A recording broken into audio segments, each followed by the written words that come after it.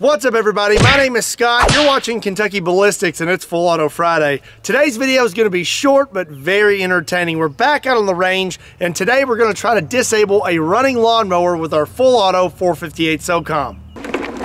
Alright, so here's our push mower. Let's see if it starts. Oh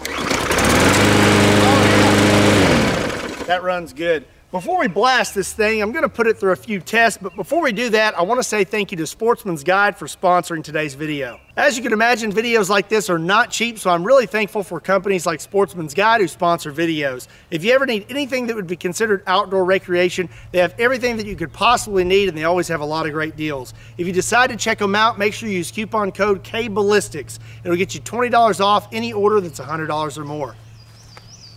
So first, I want to see if this thing can handle some heavy mowing. So I've got a few eggplants and, well, I think you know where I'm going with this. Nobody likes eggplant. Whoa, that was a really good kick.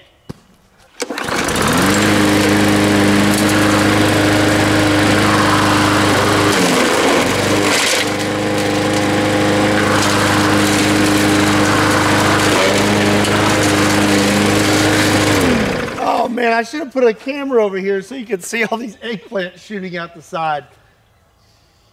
Where's that eggplant that I kicked? Found it, and I found another one in the back of my truck. Okay, let's do that again.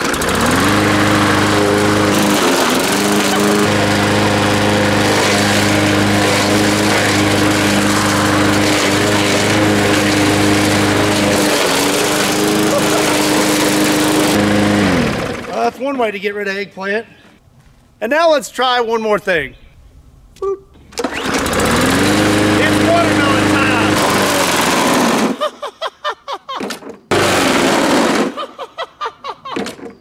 We killed the mower. Round two.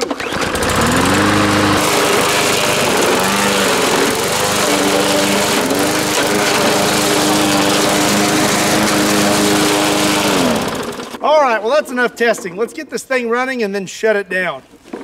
I don't feel like I should have to say this, but I'm going to anyways. I'm a trained professional on a private shooting range under the supervision of professionals in a controlled environment. Please do not try anything you see in this video. Now that that's out of the way, we've got our lawnmower set up. We have our CMMG MKW15 chambered in 458 Socom. It's topped off with a Vortex Crossfire, and we're loaded up with some Underwood ammo, 458 Socom, 300 grain match solids. Right.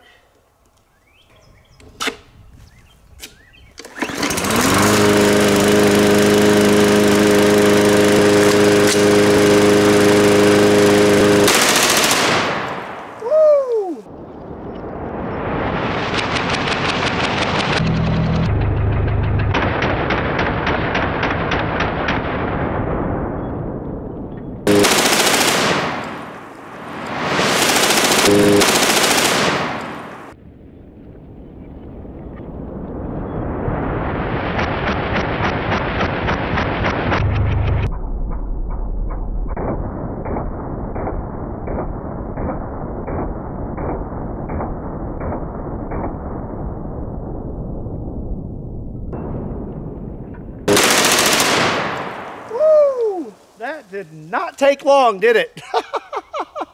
Before we shoot it again, let me show you the initial damage. So it looks like we hit here, here, here, here, and several hits down here. Stopped pretty quick, and I'd say that's why. Oh my, check that out. That is awesome. Jeez. I think we busted up the other side too.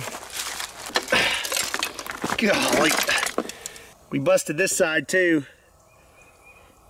Okay. We've got to shoot it at least one more time.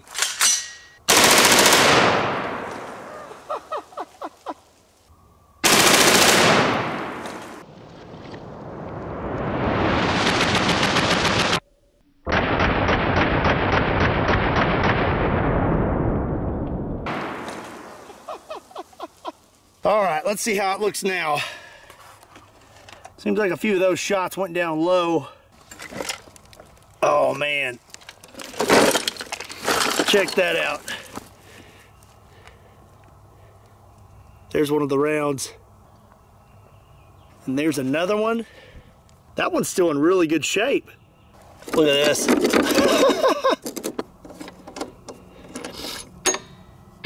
Nice. It's like a sling blade.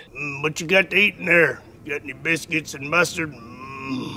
Well, today's video went about like I thought it would. It was short-lived, but I had a ton of fun. If you enjoyed today's video, do me a favor and hit that like button. If you're not already subscribed to Kentucky Ballistics, do yourself a favor and hit the subscribe button. Also, make sure you hit the bell for notifications. YouTube doesn't always notify you when I upload new videos. The bell doesn't always work, but at least you tried. If you want to support Kentucky Ballistics, the easiest way to do that is by checking out my clothing. There's a link in the description down below that'll take you to KentuckyBallistics.com. And for more content, make sure you're following me on Instagram, Facebook, Patreon, and Twitter. Links to those can also be found in the description down below or on my website, KentuckyBallistics.com. As always, my name is Scott. Thank you so much for watching Kentucky Ballistics, and I'll see you next time. Oh gosh, definitely gonna want to sanitize that sign now.